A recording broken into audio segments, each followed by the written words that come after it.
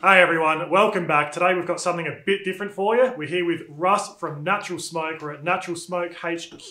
For those of you who don't know about his business, we're here with Russ and he's going to tell us a bit about it. So my family and I run Natural Smoke. Started a few years ago. It's just my wife and my two kids with some help from extended family. So yeah, that's been really cool. All of the gear is sourced from South Australia. A lot of it coming from the Riverland. Some of the varieties here, we sort of cater for all protein types, and you'll notice that that all the chunks are a very similar size, and that's no accident.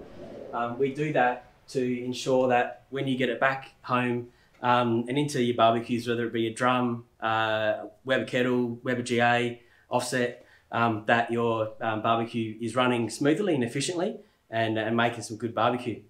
Yeah, absolutely. All right, so how about we go and let's see what happens behind the scenes. Cool, sounds good. Righty guys, so we're going to use apple as an example. This stuff has come from the Riverland. It was collected 6 months ago-ish, and it's been sitting here against the shed, north facing since. This is the first sort of seasoning that it gets. And as you can see, a way of telling if wood is seasoned, one is greys on the edge. That's caused by the UV light from the sun, as well as some of these little splits here. You'll see that the wood is contracted and expanded so much so that it's actually started to crack, and the bark is all but starting to come off, which is a good sign. This stuff, like I said, about 6 months ago, Dad and I went and collected it, and all this gets done on my days off. Have a full-time job. This is just a side business. But what we'll do, we'll fire up the log splitter, and I'll show you the next step.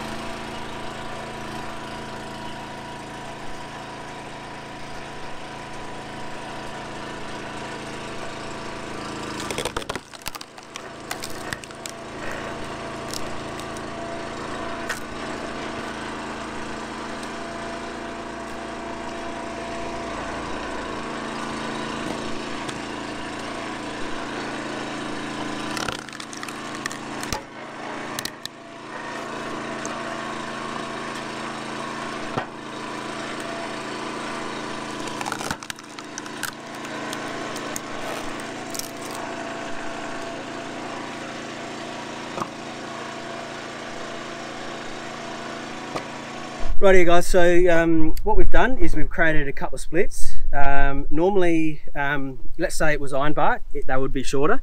As you can see, there's a whole lot over there that need to be cut. That'll be cut into rounds. This is fine. What we'll do, if you might have noticed that how easy that split. Now that's another sign that, that there's been some seasoning. That literally just popped. This log splitter has no dramas at all cutting this. Nice grain. You can see inside. It's dry. This stuff's ready to go. Again, there's that that grey edge. Not only that, but that stuff there, that edge there, has been in contact with my chainsaw, and so there's bar oil there. So that's one thing. Well, I'll show you in a second, but that will get removed. Anyway, we'll leave the log splitter, head over to the log saw, and I'll show you the next process. So this is a log saw. It's a very basic one.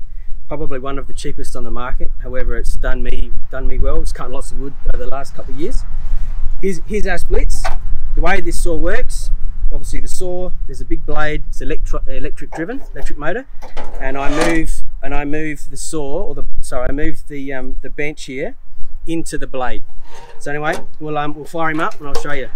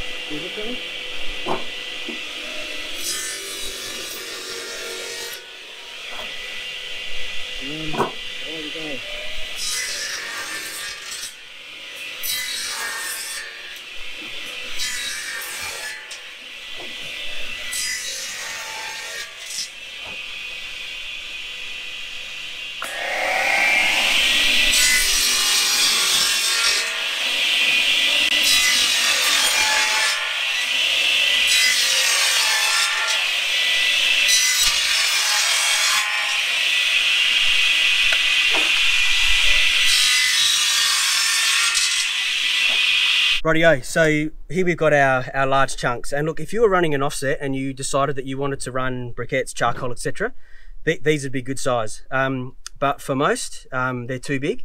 This is at the point where we basically get rid of all of the waste. So there's that edge there, which is again had bar oil, etc., and been exposed to the sun. So we get rid of those.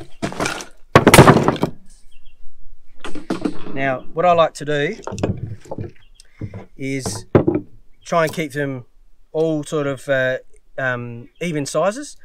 And what we try and do when we put all this into a bag is we try our best to have a variation, somewhat of a variation in size as well, so that if someone has a drum, there's going to be some larger chunks in there, Weber GA, etc.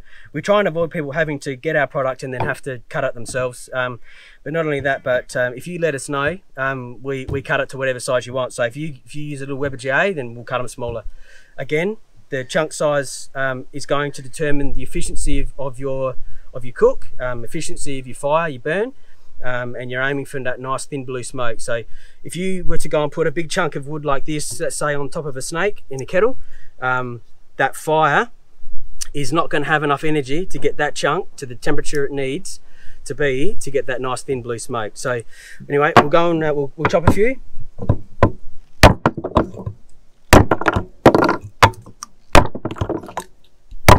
See that? That's just a couple of smaller pieces. We've got some larger pieces here, and then a larger again. There's things you need to be careful of when you're cutting wood like this. You'll see that there's little knots here. See that was once a branch, and that's difficult to cut. This stuff is all the trunk of the apple tree, so it's nice and straight grain. Whereas if you go and get some of the side branches or the central leader, it can be very difficult. This is about as easy as it gets.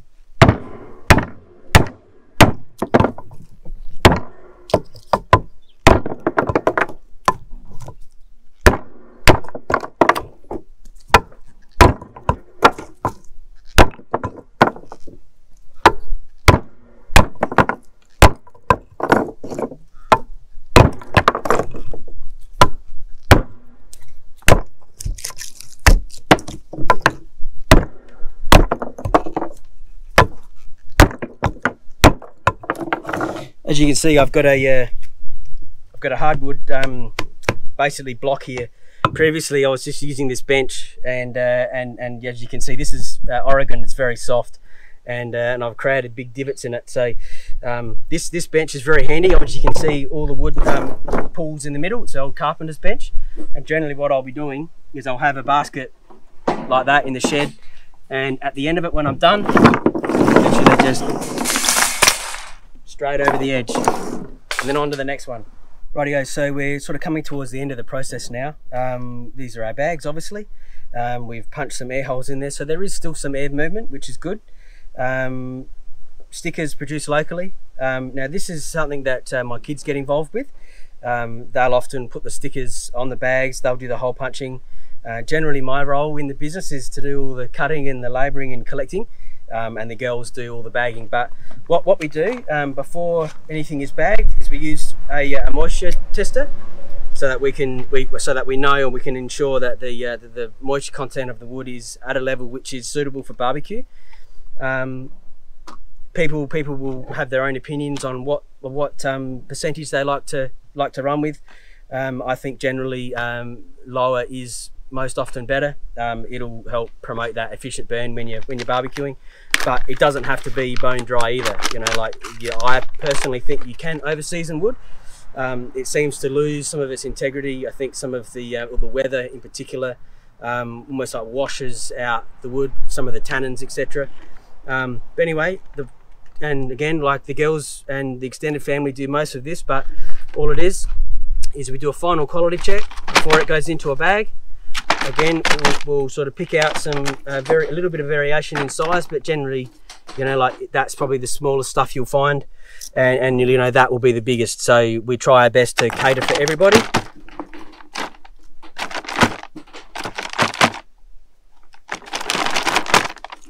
Apple is quite tricky to bag because it will fill the bag because it's a fairly light wood. But anyway, So that's basically it. We'll put a little postcard in the back like we do, and at this point then it'll be weighed, and every single bag is weighed. They're very particular once they get into the shops that there is in fact 1 kilo of smoking wood in the bag, which is obviously the law and necessary. So like I said, every single bag is weighed.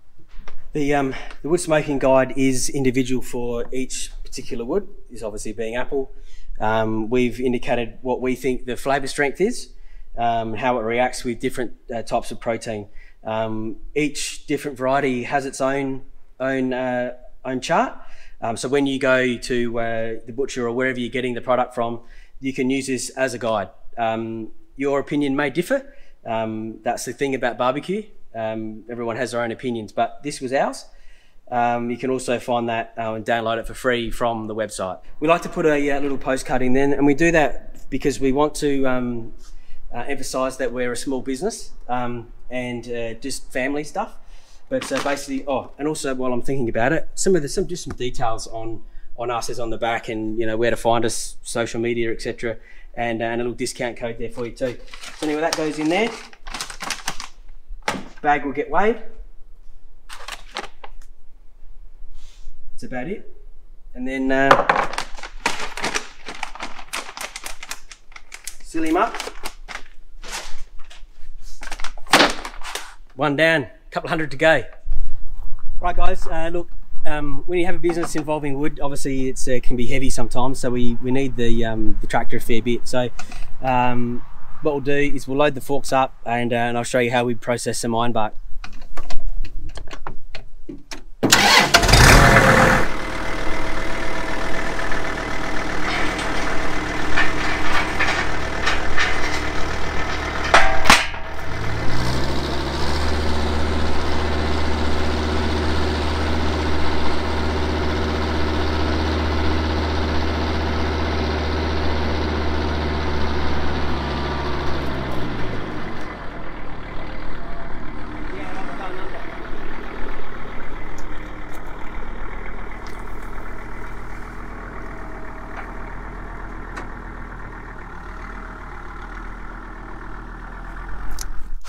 Rightio, weapon of choice for cutting ironbark. We go through a few chains, but this saw here has done me well. And we weren't initially going to do splits, but we got sort of pulled in that direction. As you can see, they come in long lengths. Some of them are massive, and it's a lot of work to get these. A lot of time, and it's all split using the hydraulic log splitter you saw earlier, so it's fairly slow. We're hoping in the future that we're going to be able to upgrade some infrastructure with perhaps my brother as well, and be able to process this stuff a bit quicker. Because at the moment in SA, ironbark from us is on the low side.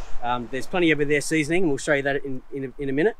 But this stuff here, this is the priority now to get all this processed. So you can see on this tree here how resinous this bark is. This is clearly ironbark, and it's very sappy, very resinous. It's the tree's natural protection against fire. So you don't want to be putting that in your barbecue. You might come across a few bits here and there, but in general, once this wood is seasoned, it all falls off anyway, and we try and avoid putting any in the bag at the end of the day. So we try our best to provide a premium product, one that all you're going to have to do is open the bag, get it split out, and stick it on the fire, and away you go. I just thought that was interesting. Ironbark is very noticeable. You can see that big log up there as well. Some of this it was dead standing, so the bark has actually fallen off already. But anyway, we'll get into the second round and get into it.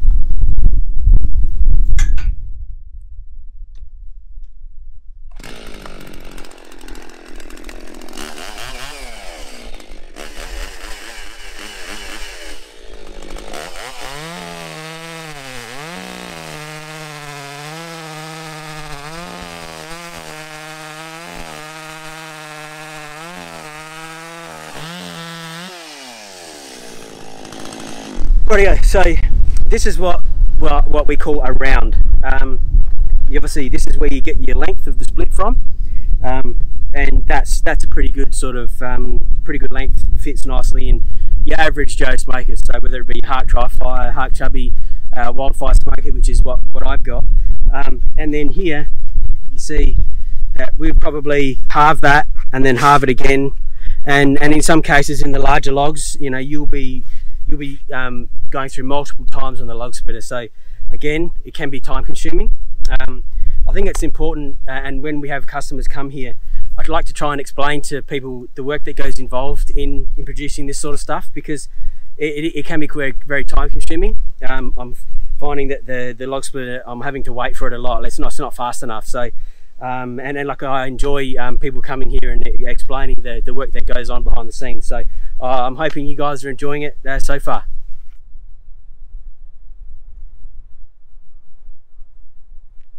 Righto guys, so here we have a big pile of iron bark, someone prepared earlier. Look, there's weeks of work involved here. Me and the girls have processed this over a couple of months after work, etc. And we've created splits like this. Iron bark, that's a good size, that'll fit nicely in your firebox. This stuff is going to take some more time to season. We've had a very, very mild summer. There'd be, I don't know, look, 10 tons I would say here. With all that other stuff there, we're probably looking at holding about 20 tons of wood all up. Like I said, we weren't initially going to do the splits, but we sort of got pulled in that direction. That was through customer demand, and we thought, look, if we're going to do it, we'll do it as best as we possibly can. And look, we think that we've got some pretty good product coming out, and it's available in some local butcher shops, the ones that are really low and slow focused and keen to cater for the guys with the offsets. What we'll do now is I'll just show you a few other varieties and how we stack it, season it, and store it ready to be processed like you were shown earlier. Rightio guys, so earlier we processed some apple, and like I said, it was the trunk, so it's the very base of the tree. It's nice and straight grained, it's easy to process. This gear on the other hand are the central leaders, so this is the main stem, and all of these bits here were once branches that come off of it, and these would have been your fruit bearing limbs. So again, this stuff has come from a commercial orchard in the Riverland, and by the way, makes some really tasty cider. It's Jackman cider, beautiful stuff. So the challenge we have when we process this is it goes on my log saw easily, but when it comes time to actually splitting this stuff into nice sized chunks, it's very difficult because you've got grain in the wood which runs at all different angles, and it's very difficult. Next stuff here is peach, and I'm pretty proud of this gear. It doesn't get much better as far as smoking wood and peach in particular is concerned. Again, Riverland. This equates to about 800 trees. So these are the base, and the crown was here, and then the crown is where the fruit bearing limbs were once. This here represents about 4 trips to the Riverland. A Riverland trip we generally leave at 2 AM, me and the old man, and we leave at 2 AM, we get there, we do our day's work, and then we drive back. We arrive home at about 6 PM, so it's a bloody long day, 16 odd hours, etc. And there's no trucks here, it's just a stock trailer, 8x5 caged, and the ute. So we go pretty far to find the good gear. This tree would have been probably between 10 and 15 years old, commercial tree, and like I said, collected from the Riverland. This stuff is ready to go. I collected this 2 years ago. Again, you can see it looks dry, it's got a big split, and again, we would process this exactly the same way as we did with the apple. Go onto the hydraulic splitter and cut it into a half moon shape, and then onto the log saw, and then hand cut to the chunk size. Right, and again, you've got your peach trunks. Here is the central leader. Again, your fruit bearing limbs would have come off of here, and we have the same issues as we do with the apple, is that this stuff here is very twisted grain, makes for very difficult splitting, but just takes a bit longer, that's all. Rightio, here we have some nectarine. The bark itself looks very similar, although nectarine bark has a slight greeny tinge to it. Doesn't mean that it's not seasoned, that's just the way that it is. The bark has a bit more of a green tinge, and that's how I tell the difference between peach and nectarine. But this nectarine in particular has come up with some amazing colour, very orange, When this is exposed to sun for a longer period, it will go grey, but in the middle it was going to be like a big colour pop. One of my favourite smoking woods, and the people that have used it know that it's incredibly sweet smelling. Very different to peach, although peach does have a sweet smell as well, but this gear here, this is about as good as it gets, and quite difficult to find in large quantities. Rightio, another fruit wood. Can you guess what it is? Popular one. Probably the most popular smoking wood worldwide, cherry, and for good reason. It's a quality wood, goes fantastic in the barbecue, smells great, provides a nice mild smoke influence, and pairs well with any protein. So like if you're not sure what to use, when in doubt, go with some cherry. This stuff is really nice. You don't often find cherry in this sort of size. As you can see, these are all splits. So you know these cherry trees were very old. It'd be nice to be able to find a whole heap of this, and you know we could start producing some cherry splits, because I've been asked a lot, but unfortunately they're just not there. And when you're talking about large portions of cherry, generally you're talking about full tree removal, and cherry, they don't get removed that often unless they're diseased, etc., but because they're such a high value crop, and in the Adelaide Hills they produce good quantities and quality product. So this stuff will all be processed on the log saw, and then again hand cut to the chunk size that we're looking for. Rightio. So this is a different wood. This is Melaleuca. My opinion, quite underrated, but it has terrible bark. It's paper, and you need to get rid of it. So we make sure that all of it is gone. Once it's seasoned, it just literally pops off. But that is a fantastic wood. It's quite hard. Common name is tea tree, Melaleuca. Good local one, good option. Rightio. This is probably the hardest wood to process. This particular lot that I've got, this is apricot. As you can see, these were really old and gnarly trees, and all these knots here make for very difficult work. Even cutting this stuff is difficult because the grain in the wood is so twisted. Not my favourite fruit wood, but a lot of people love it. When it's burning, it reminds me of, has like a grassy type smell. But look, not a bad option, but in my opinion, there's better. Just back on the cherry for a sec. So this is generally how we find it. These are yearly prunings. The grower will prune a tree to shape it, so they can process it better. It's very rare that you get large chunks of cherry. It's more often than not lengths like this, and these go straight onto the log saw. The ends like that are removed. That's had bar oil, etc. on it. Same with that end. You know, like it's been exposed to water, probably a bit of mold growth, so we get rid of that. And then we cut it up into the chunks sizes required.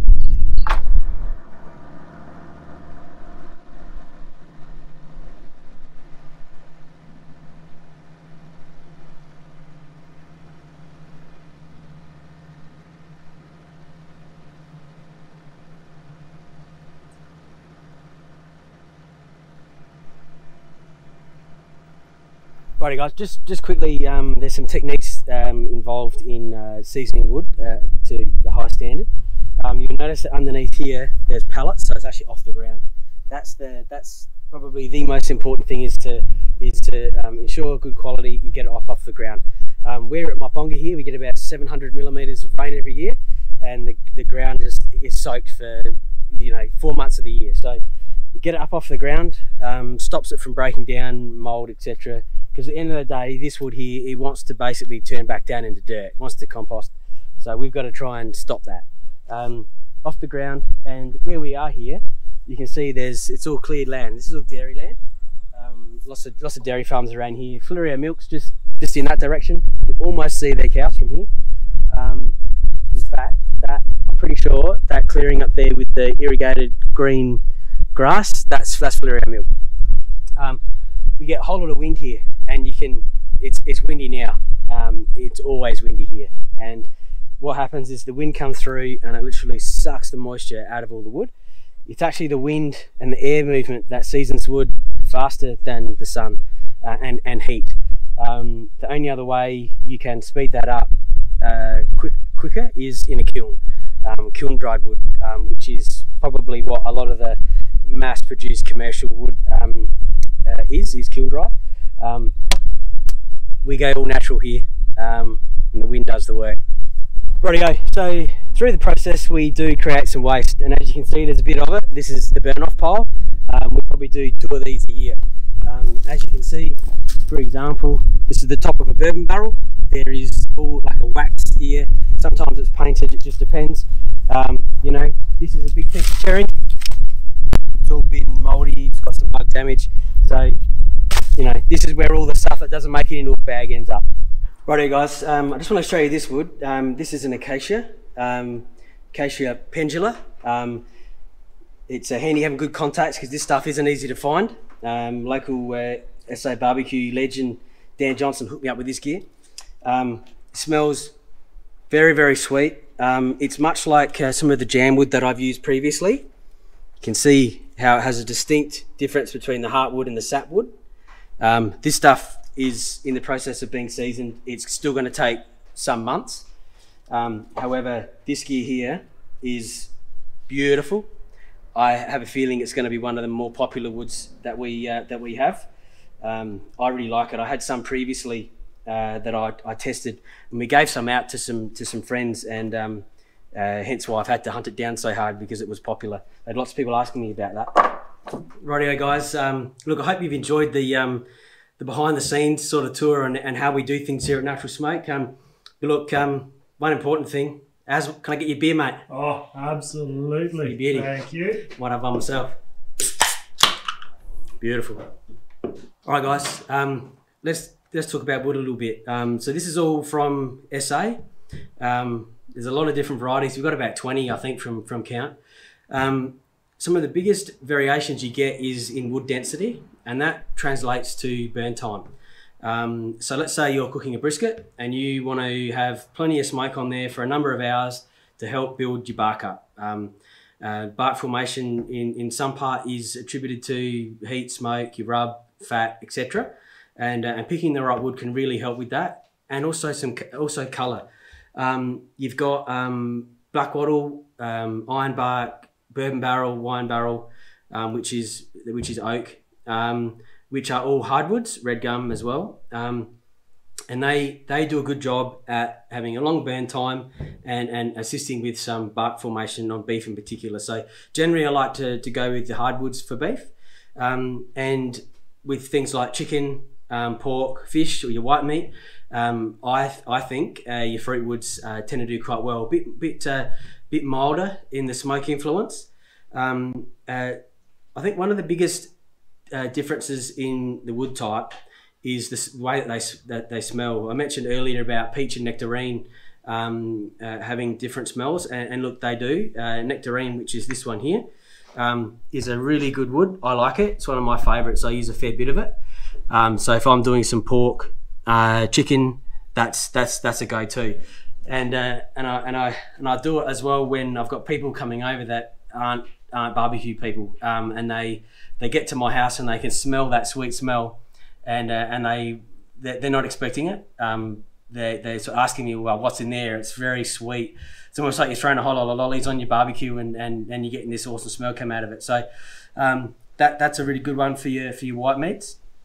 But look, it's all up to yourselves. I mean, this stuff here, bourbon barrel, very popular. That smells fantastic. People that have used that, you know what I'm talking about.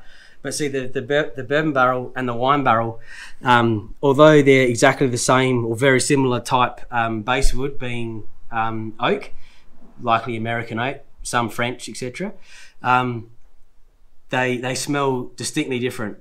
When you're using wine barrel, you can smell wine, and when you're using bourbon, it is a very sweet whiskey, bourbon, spirit type smell. So that's another couple of good options. This one here, Aussie oak, which, unlike the bourbon and wine barrel, that's the common name for an Aussie oak. It's actually not a true oak. It's a eucalypt, and it's a eucalypt obliqua from memory. That's really good, very popular. That's a perfect all-rounder, and that grows a lot around here, La Fleurieu, the southern sort of area in Adelaide. You know, then we've got peach.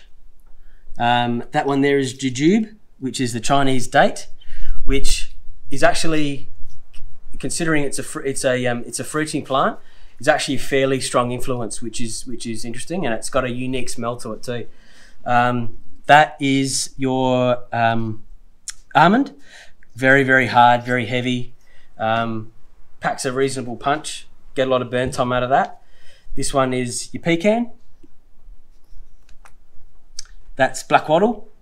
Black wattle has like a bit of a sheen to it. That's an acacia. I quite like acacias. That mile previously is an acacia, and I think that's a fantastic smoking wood. Olive, really, really hard, really dense, and very like the smell when you're burning that is very pronounced. Definitely, you can smell that it's olive. And look, this is a new one. That there is grapevine. I don't know if you can see that, but see how porous that is? That's a very, very light one. I'm going to say, and again, it's been seasoning for some time. Haven't used a lot of it, but come across some, lucky enough. But I have a feeling that's going to be a very short burn time with that one. And then again, there's your mile. Really, really heavy. Like just picking these two up here, like it's just like chalk and cheese. Short burn time, long burn time. Long cooks, short cooks. The most important thing with using smoking wood is having an efficient burn. So we've got the offset going at the moment with a little trial thing we're doing there. With your drum, you're looking for that thin blue smoke, and that's a good indicator that you've got your wood chunk up to a particular temperature, and the chemicals and the components that are being emitted are in a good proportion. Thin and blue means very small particles, and generally at that point, you're looking for things like glycol and syringol, which are the components which attribute to smell and flavour in your barbecue. So you can get very sciencey. I'm not going to get real sciencey, but because it's good to know, but not knowing it isn't going to mean that you can't cook good barbecue. So I'm not going to go right into it, but that's just basic. So smoke ring, we'll gloss over that quickly. Smoke ring is formed between nitric oxide, carbon monoxide, and myoglobin in meat. Myoglobin is a protein which is found in animals, and it's used to transport oxygen throughout the beast. And that stuff, let's say you go to a butcher and that liquid, people think it's blood, it's not. It's called myo water, and there's myoglobin in that. So a couple of little tricks with getting a good smoke ring, although it doesn't attribute to flavour, is cold and wet. Smoke likes to stick to cold and wet surfaces. And that myoglobin that you get in your packet, don't throw that out. Don't wash your meat. And if you want to reapply some of that, I've done some experiments where I've actually reapplied some of that myoglobin when I put it into the smoker, and it really pumps up the colour. It's all a chemical reaction that occurs as a result of the reaction with the smoke components and that myoglobin. So just an interesting little fact there. All right, Russ, so I want to know, what is your favourite wood for what species? Look, it's not easy because I like them all, but look, if I'm going to if you're going to make me pick, mate, I'm going to pick for beef, ironbark, bourbon barrel, and black wattle. Again, all you're talking like density. Like I like a nice long burn time, especially like in a kettle. You might run 3 chunks, 4 chunks, whatever, and get plenty of smoke out of that. Number of hours. For pork, Aussie oak's quite good. Again, it's got good density, but a bit more of a milder influence. You've got your wine barrel, which is oak, and then your cherry. You can't go wrong with cherry. Cherry, like I said to you earlier, good one for everything. Now, chicken, pork, I normally look to go for something with a bit more like fairly light in the smoke. That's the sort of stuff I cook for my family and my kids in particular. A bit sensitive to smoke, like many are. So I've got my nectarine here and apple, both very popular. Apple is another one like cherry, which is like worldwide popularity with that one. Lamb, olive, I like the smell. Again, good density. personally, I like lamb with good smoke influence. Plenty of gnarly bark on that as well, especially if you're doing pulled lamb. But the smell when this is burning just has that Mediterranean. This works well with lamb, you know. But look, each to their own. I'd like to know what you guys like. These are just my opinions. Let me know what you think. Just one thing I want to add. So when you're using smoking wood, think of it like an ingredient. It's like salt, it's like pepper. Don't go overboard. It shouldn't be the star of the show, but if you don't use it, you'll notice. Go cook some pork ribs in the oven versus in a drum, and you'll notice the difference yourselves. But look, I think a common mistake that people use when they first get into barbecue and using wood and smoking is they overdo it and throw a whole lot of wood in there. So if I was doing, so let's say some pork ribs, you know, let's say 4-hour cook, maybe 5, maybe 1 or 2 wood chunks is fine for that. With your beef, if you're doing brisket in the drum or in the kettle, you might use 3 or 4 at that size. You know, don't overdo it. I mean, I'd love for you to go and use a whole lot of wood, but I want you to cook some good barbecue. So that's just my last little tip. Righty guys, look, just in closing, because Aaron and I are gonna get a steak on here. He couldn't come over and not cook something, so we're gonna get the steak master to show me how it's done. But look, I just wanted to say a huge thank you to the Lonslow Basics family. You guys have shown heaps of support to me and my family in the business over the last couple of years. So again, thanks guys, really appreciate it. Look forward to catching up with you again.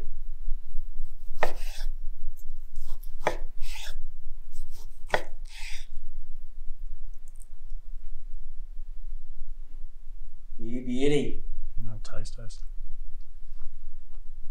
Not Oh bad. yeah, oh yeah. There's that top shelf on that. You ripper.